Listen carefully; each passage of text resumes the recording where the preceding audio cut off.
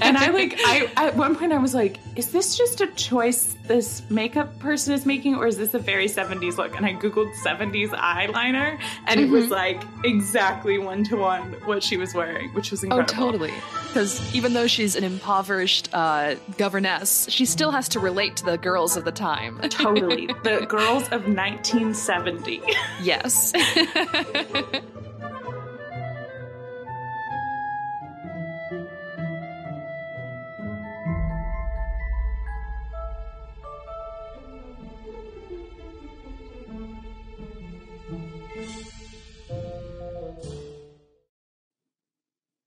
Welcome back to the studio, Lillian. How are you doing? I am doing so good, Piper. It feels like so long since we've done this. It really does, especially since we're actually talking about an adaptation of Jane Eyre today. We're talking about an adaptation of Jane Eyre, which is the premise of the podcast. The whole podcast is about that. And we've plumb run out of adaptations to get our grubby little hands on. Run out of them. We have a few left.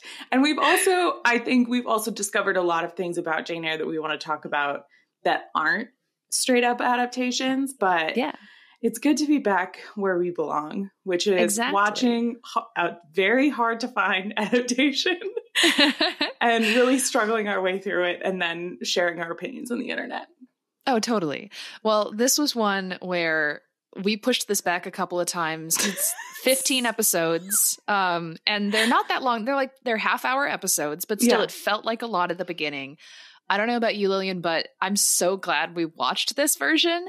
I think a couple times I saw Lillian at a party and I was like a little drunk also, but I was like, what if we just didn't do this one? And she's like, you can do it. You can watch this. And I'm glad that she told drunk me to watch it because I'm very glad to talk about this. Truly, I was leaving a party and I was like, we've got a week. And she was like, please don't make me do this. And I'm like, I'm going to make you do it.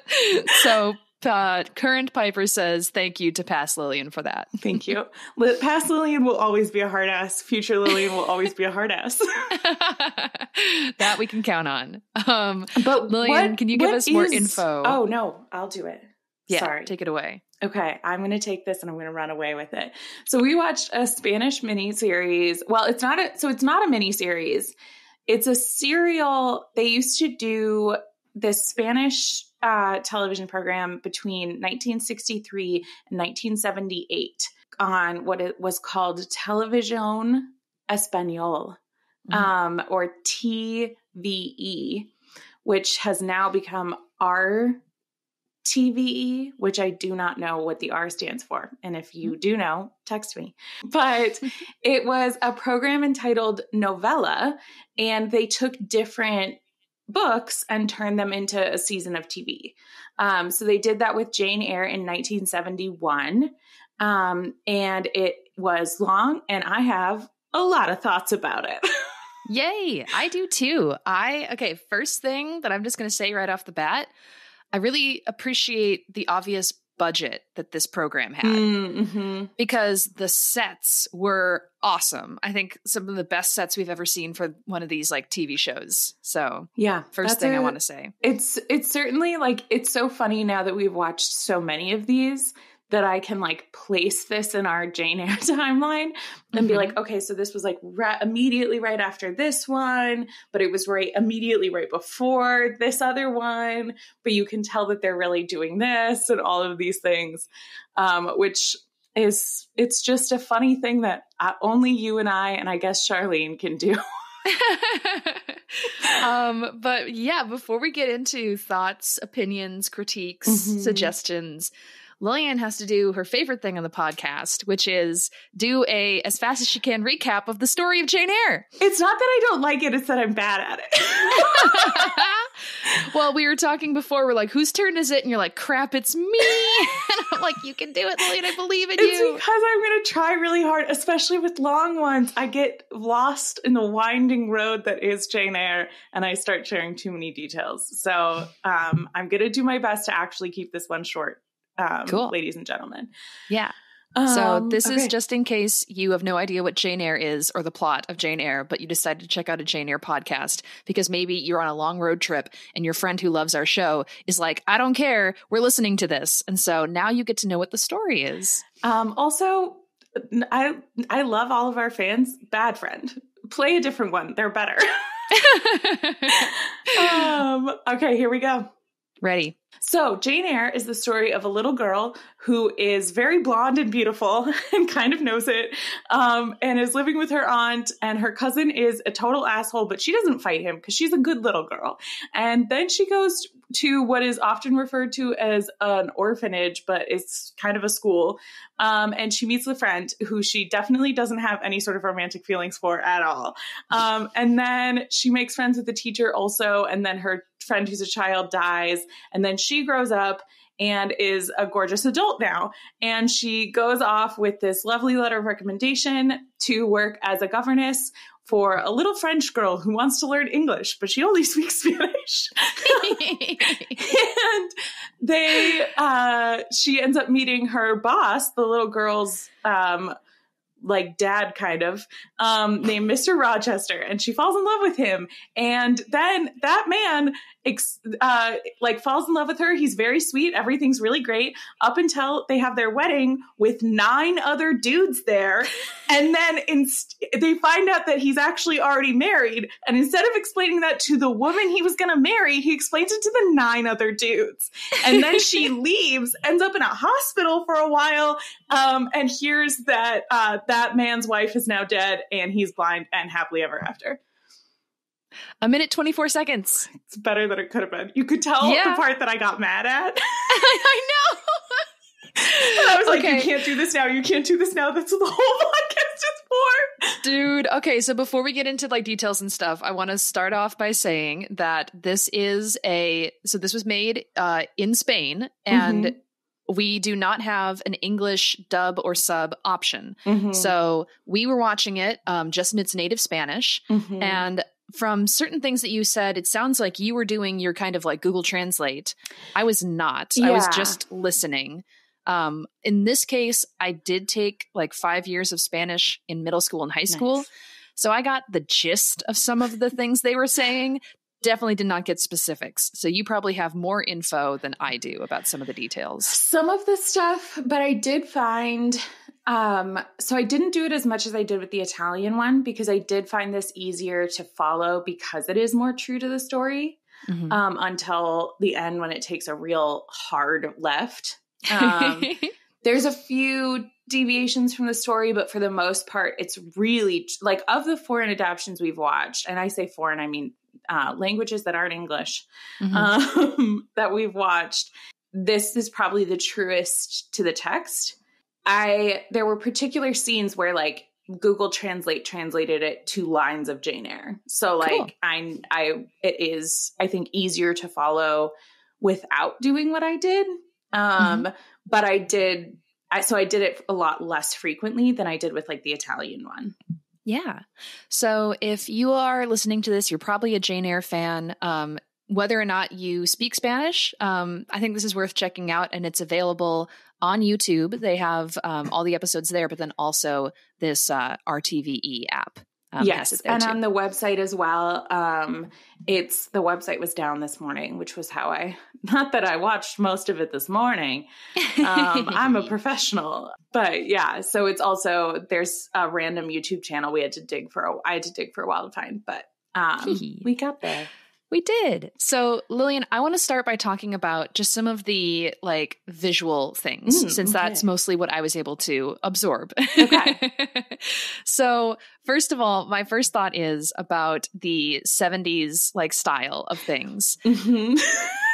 So Jane's hair, it reminded me a lot, first of all, of probably my second favorite ever adaptation, which is the one with George C. Scott.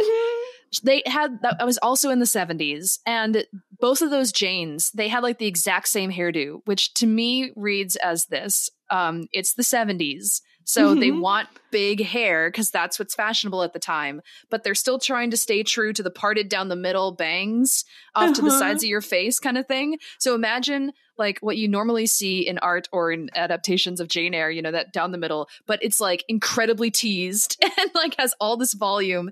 And there was also many times when Jane had the most elaborate hairdos that went back like a good foot or so. And there's even a scene where she like leans back against this wall and her hair hits the wall and there's a good foot of space between her body and her hair and the wall. And it was amazing. So Jane's hair, wow. I have a whole, like, my entire fashion section is entitled 70s Fashion is Too Strong, because all 3 adaptations we've watched from the 70s, the 1971 with George C. Scott that you mentioned, and the 1973 BBC with Piper's favorite. And the source of our online drama. We don't actually advocate violence, for anyone listening to this who jumped right from the Razzie episode to this one. Oh my God, my brain is... 70s Styles. Talking about... Oh, what's his name? Michael Jaston. Thank you. Oh my God. That was like a small stroke. The man I don't want to punch. No one has ever wanted to punch. Well, we don't want to punch him. He's incredible. He seems like a lovely human being. It's his Rochester that half of the podcast wants to punch. Oh my God. I made a joke about that. Someone got very upset, took it very seriously. And followed us across the internet. I had to block them on every platform. We don't we never advocate violence. Anyway. But 70s fashion. So it is so funny to me how we always see elements of like the fashion of the time, or sometimes they're just doing like a generic old-timey fashion and they're not really fitting into Layla's specific 1847 fashion window. But the interesting thing about this is that the ones that I noticed the fashion of the moment that the adaptation was created the most is the 70s. Yes. And so I've decided that just means that 70s fashion trends are so strong and so specific that they're more easily identifiable and they make their way into period dramas. Because Miss Temple at one point has glasses that there's no way those aren't from the 70s. Jane's hair was one I noted. Jane's eyeliner is my gosh, so 70s. It's amazing. So intense. There's also, so like the quality of the film was really good. So we had quite a few like, you know, up close shots where you could really just like appreciate her makeup.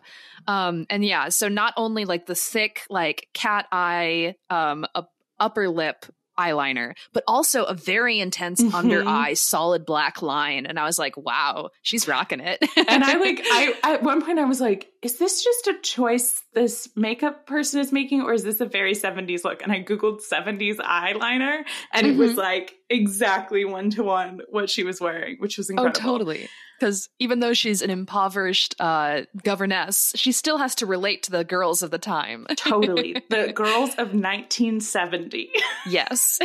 And then the last one is the wedding dress, which in those other 70s episodes, we talked about how the wedding dresses were so 70s. Yes. So big fan. But then also, of course, we have to shout out Mr. Rochester's ruffled shirt front, like he's going to prom. It was so good. It was so good. Well, he explained to all these other men the choices that he made. So funny. Oh, okay. So there's 4 episodes of Jane's childhood. One that is fully at Gateshead. The next one is sort of a mix as she moves to Lowood. And then the last 2. Oh no, there's 3.5. Because the last one she grows up and then goes to Thornfield. Yeah. So what do we think of her childhood? I don't have many thoughts on this part. Again, without having being able to understand exactly what they're saying, and there's lots of long moments of dialogue. I thought it was just fine. I was kind of distracted by, how blonde little Jane was with her bangs. I haven't really seen the straight across bangs on little Jane like that before. Not a lot to share on that. Oh, except that like right away she meets her uncle.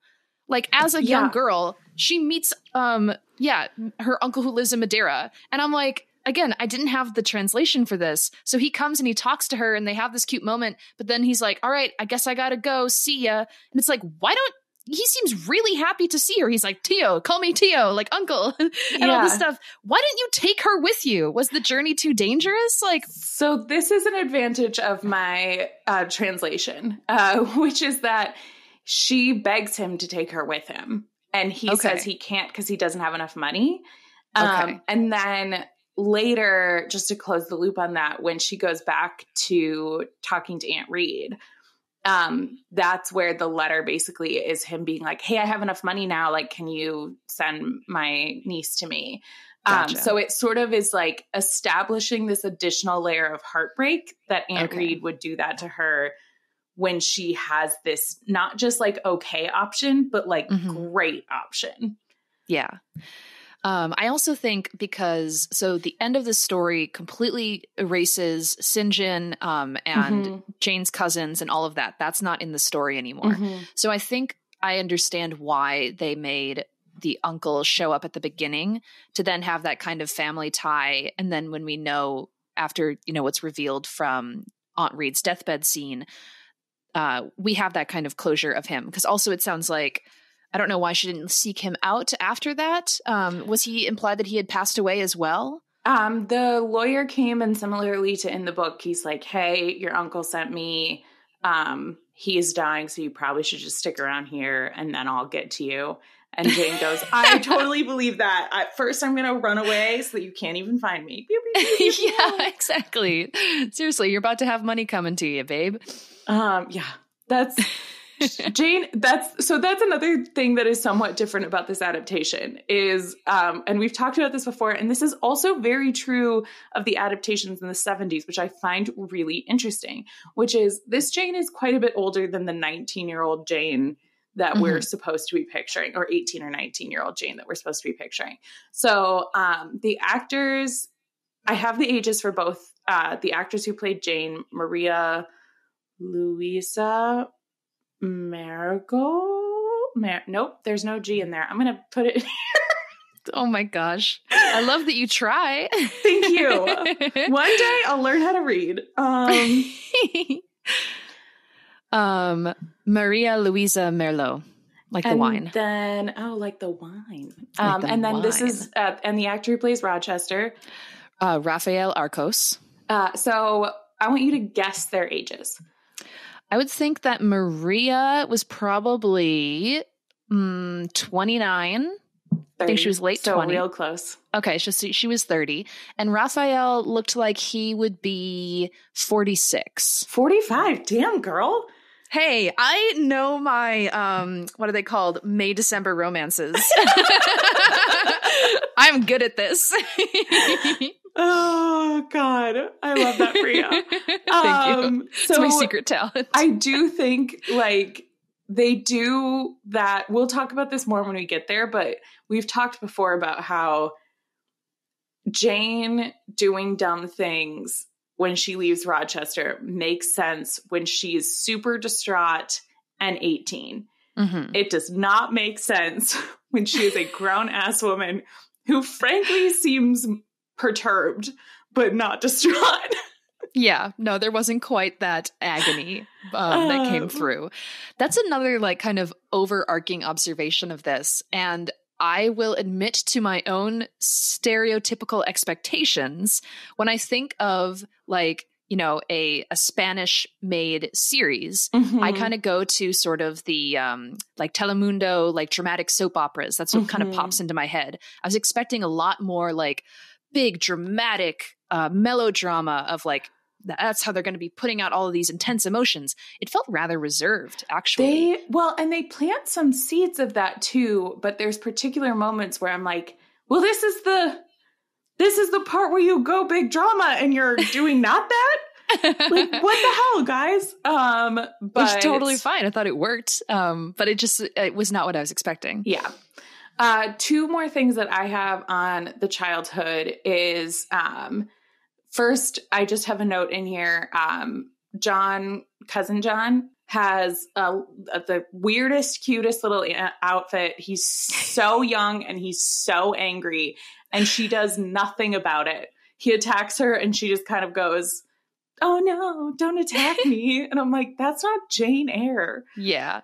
Also, she's like 2 feet taller than him, so it wouldn't be hard to like push him down. Yup. And then the other thing is, she literally calls, because I had the translation up for this, she literally calls Helen baby at one point, and Ooh. she helps her change clothes. Like, these two are in love.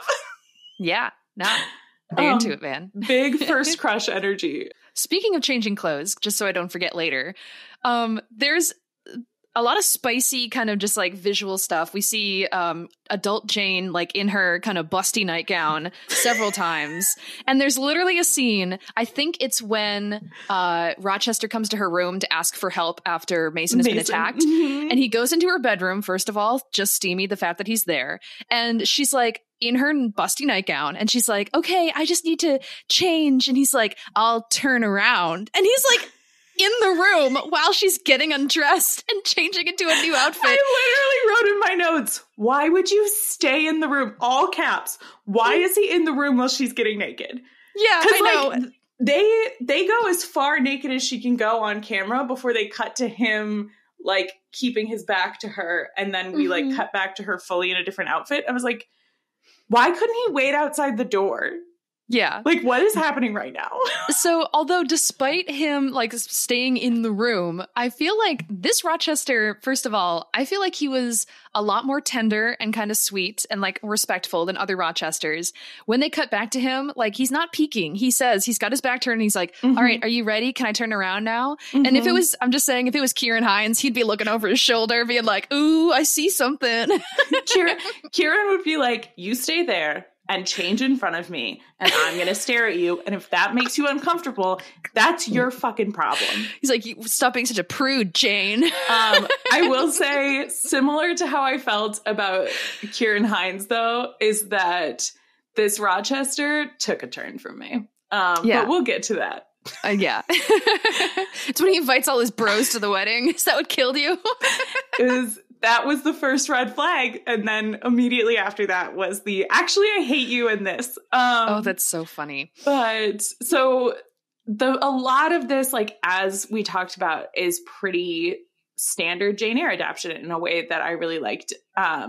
One note that I have is when she first gets to Thornfield and is like teaching. Okay, actually, this is immediately after she meets Rochester, which they don't do on horseback. We have to talk about this meeting scene because this is a big departure. And this is one of my favorite things when we actually get a adaptation to talk about, say, like, what did they do differently? Yes. So, yes, there's no horseback scene. There's no road. Jane is praying in a church, which this emphasis, and I think it might be a cultural thing, has a lot more emphasis on, like, you know, going to church, being penitent about choices and stuff. It's also very, very Catholic, which England famously not Catholic. Yeah. Spain famously Catholic. Yes. So I fucking love this move for a way to meet your love interest. Jane is praying, like, she's a very personal thing. She's just in a church doing her prayers, and this guy waltzes up to her mid-prayer, reaches over to, like, pluck a flower from her dress. She appropriately smacks him across the face, and he's just like, "Okay, anyway, bye," and, like, leaves. Well, and he acts like he's reaching to her chest. Yes. And it looks like he's reaching for her chest, and then she slaps him, and then when he pulls the flower back, she acts like she should be embarrassed about that. I was like, nope, still the right move. Yeah, this guy bothered you during your prayers to, like, if you're wearing get into a your flower personal space, and somebody pulls it off of your chest to smell it, that is actually still on him. But no, I did love, that's the spunkiness that we didn't get as childhood. The fact that she just smacks him across the face. It's like, good job. There's truly more slapping in this than in other. That's one of my notes about the overall adaptation, is that there's a lot more slapping in this version of Jane Eyre. So another thing that I love, that's their first meeting, which is just like bizarre. I think it's mostly because they didn't want to deal with a horse. But then she like immediately afterwards gets back to Thornfield to be like, yo, Miss Fairfax, I was in the middle of my prayers and this guy like tried to grab my boob and I hit him in the face. But then he had like this flower excuse. And then she's like, oh, hey, by the way, this is your boss. And he's like kneeling by the fire, turns around, looks at her and he's like, it's me. Well, and then it's just the whole movie had very good, like, here's what you're supposed to feel music. Yes. And they very much did a no. Very good. The strings are going crazy. You're like, da da da. Reveal. Big reveal.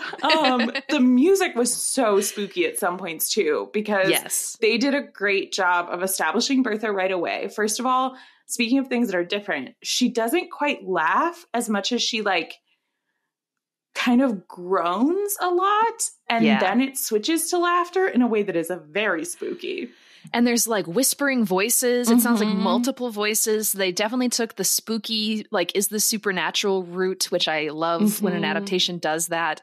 My other thing that I loved about this is that, like, you would hear like her spooky moaning, and it was often accompanied by a literal, like, you know, one of those token recordings of a wolf from a werewolf movie going, oh, like howling in the distance. And I'm like, oh my God, she's summoning the creatures of the night. And they did such a good job with Grace's character also, because like randomly she'll just like be there. So it's like the creepy music will happen and then Grace will just be in the room that Jane is in. And it's like, what the fuck? I which was really great. liked, yes, agreed. I loved how they used Grace's as the red herring role for this. Yes. They really leaned on that. They did it so I thought that was well. great. Yeah. And so she's met Rochester. The other thing that I really loved was her so the relationships between non-Rochester and Jane characters are explored a lot more in this. And they give more characters like actual screen time who don't really have it in the book, like John and Leia. But she talks to Mrs. Fairfax a lot. And they have a lot of scenes where she's teaching Adele. And those were the scenes that were the funniest to have the translation on. Because how often Adele is like, I can't speak English, as she says it in Spanish. She says things like, I want to be a good English girl in Spanish. Yeah. My favorite was the first scene. They're talking about global politics of 1847, specifically about colonies that England stole from Spain. Oh my gosh. And how England was really wrong to do that, and they should have given it back to Spain. Not that colonialism is wrong, but that it was wrong of England to do colonialism where Spain was trying to do colonialism. Amazing. I love it. Gotta throw in some stuff for yourself. Why not? You're making it. Make your choices. It was so brutal. Very it was very, very funny to listen to this little girl in Spanish talk about how they, the English, were the ones who messed up, and how she is so excited to be a good little English girl. Yes. So a lot of those scenes take place in this garden set that they've built, this like very pretty gazebo. And again, I loved these sets. They had multiple locations, which was cool to see. Very beautiful, like detailed sets. It looked like it wasn't just, you know, the 4 cardboard walls that they put up for Man Who Falls on Stairs. Yes. But I loved like how often, they were out there and they were really creative with their shots of like shooting through different foliage, and also the crane work that they did for the camera of how it moved with the actors. It wasn't stationary like we see with a lot of TV productions. And there was in particular one scene kind of like a third of the way through the show when the camera, I think, follows Jane as she enters the room, and then Miss Fairfax comes and they kind of cross paths, and then the camera follows Miss Fairfax instead. And it was just a very dynamic, fluid camera, which I liked a lot. I think it added a lot to the viewing experience. Yeah, another really similar, I mean, not quite the camera movement one, but like use of the space and set that I thought was really interesting and really provided that layer of It's that thing that I notice more when we're watching these foreign language ones where it's like you can't pay as much attention to the words that they're saying. So it makes it, honestly, it makes it so that you notice the other characterization a little bit better. So for example, later in that same episode that I was talking about, episode 5, when Rochester is explaining his story to Jane, which the dialogue is pretty classic Jane Eyre. So if you know the dialogue of that, you know the dialogue of that scene. And Jane is sitting, they go out to the garden and Jane is sitting in the light of the candles and Rochester has his back to her and he is completely in darkness. Cool. And I thought that was so interesting and like such a metaphor for their characters, that Jane is this light and he is this darkness. That's awesome. See, this is one thing that I love, even if we like don't have the translations. It's like, okay, you can just appreciate this visual media and see, you know, what these people in different countries are doing with this story and how they're telling it. And it's so cool. I will also say that same episode, they did the flashback that we often get to Celine, but they just did it at Thornfield. He just had Celine in Thornfield. He did not explain. He just had a mistress who lived in his house with him. And she brought her a fair man with her. Yes, it's like, come hang out at my boyfriend's place. I don't think he'll be back for a while. And the servants are just there. And they're like, what a weirdo. Oh my gosh. So there was a couple of things. So yeah, they gave us a flashback scene, which not many versions do. I think the only one that really comes to mind that actually does that is the Toby Stevens one. Shout out to the army. And then also, they had a very cool, elaborate dream sequence. So we're in the novel, Jane has the dream of like the crying baby and like seeing Thornfield in ruins and climbing over the rubble and trying to get to Rochester. This one did that, but it was so cool because like in the dream, she's in bed in Thornfield and she wakes up to Miss Fairfax screaming and she like drags her out because like there's been this collapse and you find the main set piece that we've been spending most of the time in, this kind of drawing room area by the fireplace. Like beams have fallen and like you can see Grace Poole in the background in this like channel of light, like cackling and like throwing her arms around, and Rochester's pinned under this big beam and it's so cool. And I was like, damn, I love that they did all this. And it's very like they did a couple of flashback dreams sequence sort of things and they put this like halo around it. And for that one they didn't. And I truly so that was episode 12. I've been watching this for a while and for just a second I was like, whoa, what are you gonna do now? Like, we're jumping to the end, baby. So good. And I was like, they haven't even gotten married and you're doing the fire scene and Jane's still there? Like, what are you gonna do? And then she woke up and I was like, okay, you got me real good. You got me really good. Well done, Spain. Well played. You tricked me. You did a great job. The other scene that I really loved, that I think they did a really great job on, that I have a big highlighted note on, is the flaming bed scene. Yeah. They did a great job. First of all, lots of like building the tension, long time down the hallway, the very creepy noises. Their sound, like, it's more than just music because they incorporated a lot of wind sounds during creepier moments. They incorporated a lot of like the laughing and the moaning, but in such a way that it like mixed in with these other sort of mysterious sounds that we've talked about. So they build up all this tension and then she goes into the room. First of all, she opens the door and smoke comes out. What a great effect. Good job, guys. And then she goes in and they did a great job of doing a thing that we criticize a lot of adaptations for not doing, which is Jane puts out that fire by herself. Yes, well done, Spain. Viva la Spain. She pulls down the curtains, starts yelling at him, puts them all out, and then he wakes up and he's like, what the hell? He's like, and does the classic, is it a flood? And she's like, no, it's a fire.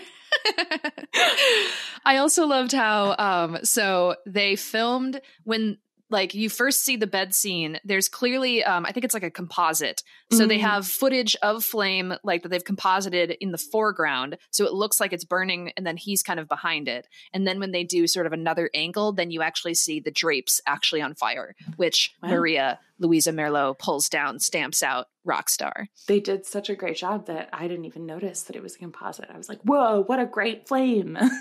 Also, here's another new adaptation choice, which I found incredibly interesting, is that, so, you know, they do the thing, they open the window to let out the smoke. He gives her a jacket. They sit for a while and he's like, I'm going to go investigate something. The tapestry that hides Bertha's chamber is in his bedroom. That's fascinating to me. That like, that almost says, and again, I didn't have the exact like language, like dialogue to like piece these things together, but just from an interpretation of viewing that, to have your wife's kind of like chamber connected to your own bed chamber, that feels a bit more personal. Not just like, I'm going to lock her in a far chamber of the house away from me. She's right here. And if she comes down to do crimes, she has to go through my room to do it, which like makes him out to be more of kind of like her kind of warden of like, you know, you have to pass through me. And ideally, if I'm not drunk asleep in my bed or you burn me first, then I can stop you from hurting Adele or doing other like problems. It's also a lot more like what a married couple would have without, if you get rid of Grace and you get rid of the actual bars they put in her room. And you just make it a bedroom. Like that's more what a married couple would have. So I think it is a really interesting choice that I hadn't put together at this point in my viewing. So I hadn't even thought about that during that scene. They do a great little goodbye after that. My favorite part of that was they do the scene, they talk for a long time sitting down, which I was like, there's no sexual tension if you sit down. And then he tries to shake her hand and she just fully walks away. Okay, so I think that you mentioned how like Catholic this take is. I think that's part of it because also they don't kiss. Like even after like they've proposed and stuff, there's a hug, which at first like you go in for the hug and I was like, cute. I love when they do a hug first, now kiss. But he like goes to kiss her and she's like, no, like I'm a good like Catholic girl and I won't smooch you until our wedding. And I'm like, oh my gosh. But you want it. But you want it so bad. Yeah, that's so cute. And then they do shake hands and they do have that sexual tension, but it's a much shorter moment. What I do love that they did right after that. So we often talk about how an actress portrays Jane in that moment. It's her job, without having her inner monologue, to let the audience know that she likes being in this situation and that it's not uncomfortable for her. And so right after she leaves the room, after the cute little hand-holding moment, she goes back to her bedroom. And the way they told this visually is that she flings open her windows and like the like evening wind just blows against her face. And she just has this big smile on her face. Like, oh my gosh, like I just saved my boss who I have a big crush on and he held my hand and it was great. Yeah, so it's very cute. They did that well. I liked that. They did that super well. I think most of the other things are either super standard Jane Eyre or we've already talked about them. There's a great Mason scene. A note that I have here is Mason the vampire. He and the 1973 St. John should have a vampire buddy cop movie. Oh my God. His beard though. It looked like they glued it to his chin. That was so bad. It was a very like stereotypical like pokey devil beard. Yeah, he truly, and he had a coat that was like very vampire-esque. It was hilarious. One thing that I want to say, so from my 5 years of Spanish class, a phrase that was drilled into me because my teacher would do this exercise of telling us to stand up and sit down. And so the phrase that I heard most often in this thing was siéntense, which is sit down. Characters are constantly telling each other to sit down, especially Rochester. He's always saying it to Jane, to Miss Fairfax. Like Jane says it to Adele all the time. There's all these like siéntenses. And I'm like, oh, I know that one. Sit. I'm like a dog. I've been trained well.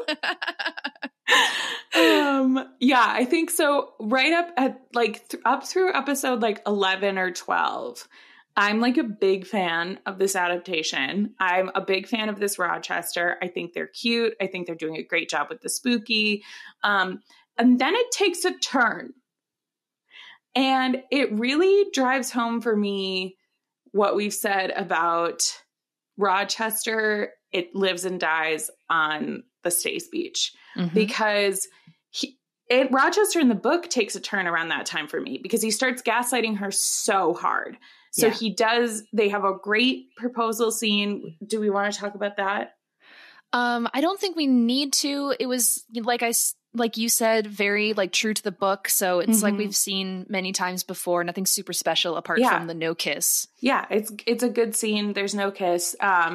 Then he goes hard into the gaslighting her, which a lot of the adaptations steer away from, and they steer into, because the entire episode 13 is basically she's had this nightmare. She comes down. He keeps doing this to women because he does this to Mrs. Fairfax too. He gives her a drink and then laughs when she drinks the gasoline that he must drink because that's the face these women are making. And then she goes back up to bed, and then Bertha comes in and does Bertha's spooky little dance, and then he gaslights her again. Yep. Which is true to the novel, so it's being honest, I guess, but just doesn't make it easy to love him. It doesn't make it easy to love him, but it does make it so that you need a redemption. Like, Rochester needs the redemption of chapter 27. He needs the redemption of a stay speech. Yes. And instead, I'm going to do a little feminist rant here. He invites 9 other men into the house, goes, guys, I have some great news. You're going to see. We're going to a wedding. All the men get to go to the wedding. Adele, Mrs. Fairfax, all these other people that Jane knows don't get to go. They start the wedding. It gets interrupted. First of all, they do a great cliffhanger. And then they go to the next scene. And then he proceeds to explain to all the men in the room while Jane sits on a bench why what he did was like okay, and like explains his whole story. And then they all go back to the house, and he doesn't bring Jane with him to see Bertha. He just gives a monologue to those 9 men, and they all get really sympathetic for him. And then finally, Bertha's really scared. Like, they do a good job of Bertha being really scary, all this stuff. We cut back to Jane. Jane is just in a bed, upset. Rochester has not talked to her. He is not worried about her. Like, he's fully forgotten that she exists for all that we've seen. Yeah. She talks to the lawyer who's like, your uncle cares about you. And then she's fully in a different outfit by the time that he doesn't even like wait outside the room for her. He comes to her, which means this is the first time he's coming to her. And he does a shit job of explaining himself. Yeah. It was very impassionate. It felt she seemed very level-headed and accepting of being like, oh, yeah, I guess it's to be expected that you would have a crazy wife and blah, blah, blah. And they just have this like little chat where like she's at her desk and he's in a chair next to her. And it seems very friendly. And then it just suddenly she's gone after that. And the lines, so that's one of the ones where I like pulled up the translation to be like, are they saying something different? A lot of the lines are Jane Eyre lines, but they're delivered so impassionately that I no longer believe either of these people care about each other. And I'm like, cool, she should leave. Yeah. No, it was an odd choice and definitely harder to follow without the translations. Going back to the 9 men real quick, because, okay, did they give an explanation to those people's identities? Like, they're just guys from society, basically, which, like, that's another thing that pissed me off about it was, like, Rochester doesn't give a shit about society. Right. So you're bringing in all of these examples of, like, the power structure, and he's justifying himself to the power structure, but he doesn't care about the power structure. So the thing that I hypothesized of being like, who are these people? Why would they be invited to this? Is I thought that perhaps they could be his tenants because he's a landlord. And so maybe it's like they're going with this idea that it's customary to like invite your tenants to your wedding or something like that. There's like no references or justification that Google Translate picked up on. Okay. That is that. It seems more like they're his peers. Okay. I would love if someone who is Spanish who listens to this show, if you have an insight into if there's a cultural reason for why those guys came and like attended the wedding, let us know that maybe we're missing something. But and from our perspective, just the patriarchy, then that is a cultural understanding that I already have. There you go. But yeah, that's all I could imagine. I was like, it's a guy party now. Look at all the suits. It was so infuriating. It was so I was like annoyed by it, but I was like, whatever. Like, it's just guests at the wedding. Like, it has always been weird that nobody goes to their wedding. I guess this makes sense. And then as soon as he is more worried about what they think about him than what Jane thinks about him, I'm like, not only is this worse, but it's not Jane Eyre. This is not Rochester. This is not the character. Like, you're doing a disservice to the character. Yeah. Like, I can get over certain things, but like, it pissed me off. And then the last episode was boring, and I wasn't happy for the ending because she went back with someone who didn't give a shit about her. Totally. So real quick, let's talk about her moment away from Thornfield. So because we don't have St. John or the Rivers family, it's implied to me that she goes in search of the doctor who helped her when she was a little girl. So that's another one where the translation was helpful. So she essentially, we see all these different cut scenes of Jane speaking directly to camera. And she is just saying over and over again, the different kinds, she's offering to do different kinds of work at all of these different doors. So we're not given the background of where they are, but like, she starts by asking for work that she could do, like being a governess. Then she goes to offer to be like a lady's maid. And then she offers to work in a workhouse. And then she goes to a hospital and is just asking to work there. And then she happens to pass out in the hospital where the man she knew also works. Because I could hear the name of the doctor that she was asking for. And it sounded to me like it was maybe the one who helped her when she was a little girl. Which it was. Okay, cool. Awesome. So that makes sense. Yeah. So, okay, cool. Now we know that. I did so this is also a version that has quite a few scenes where we see like end of the story Jane like journaling as if she's writing the autobiography of Jane Eyre. And then, I thought it was interesting that we had these kind of fourth wall camera moments where she talks directly into the camera, like speaking to us one-on-one. So that was also an interesting choice. But so she ends up at this hospital, passes out. They give her a bed and she's hanging out there and stuff. And then she hears someone like deranged shouting the name Mr. Rochester, goes to investigate, and it's Grace Poole. And so Grace then, I don't have the exact info of how she ended up in the hospital herself, apart from they just took her there after this traumatic experience of Bertha burning the house down. It looks like she has like bandages on her arms. So I think she's supposed to have been injured in the fire. Okay. So she gives Jane this kind of backstory that we need to know, that this guy who didn't bother to explain to her is now single and ready to mingle. So follow the sound of the piano. You'll find him playing his little heart out. You can be blind, but as long as you get to keep your hand, you can play the piano, which I did fully write in my notes. I wish this man had lost his hand. Oh my gosh. Well, they had to give that actor the ability to show off his piano chops. True. He was like, it was also a very like happy song. It didn't sound like a moody, like I'm blind and my lover is gone and my house burned down song. It sounded like a so annoying la la la la la la la la la. I may be blind, but I can still play piano. Also, that house didn't look like the manor house that he moves to. It looked like a church. Again, they're bringing it all back to church. They loved that. I will say that was one of the things I'm sure we missed. I would have loved, especially since we just had our theology episode, I would have loved to have been able to have the translation mostly to understand the nuance of their commentary on religion.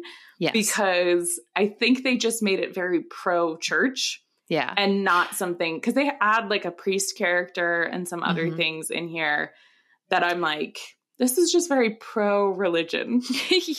A priest who likes to pull the cork, obviously, because he was at the house and the guy, Rochester, is just like, he's like, hey, you want another one? And he's like, I shouldn't, but I will. And he just like kept having lots of drinks. There was also a church scene that I thought was really interesting.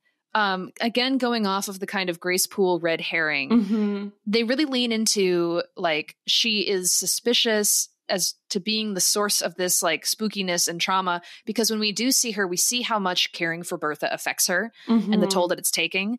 And there's a very interesting scene where Jane goes to the church and she sees this woman, this cloaked woman, kind of sitting in a pew looking very distraught. And she goes over to like comfort her, and it's Grace. And she's like, oh, like, are you okay? What's going on? Blah, blah, blah. And I didn't get obviously the words, but Grace just kind of has this moment of like, just like, leave me alone. I'm really upset right now. And the undertone is, my job sucks and I hate caring for this lady. Mm-hmm. So it was an interesting moment to have that there.